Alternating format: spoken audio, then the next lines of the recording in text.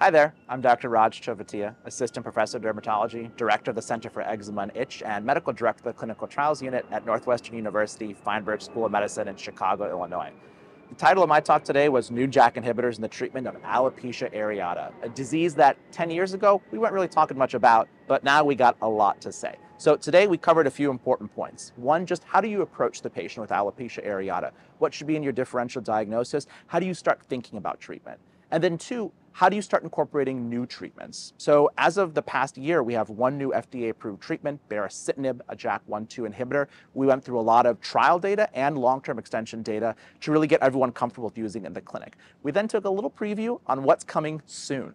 Ritlecitinib, a JAK3 TEC inhibitor, and duruxolitinib, another JAK1/2 inhibitor. Both are probably going to be coming to a formulary near you, so get ready. The revolution is here.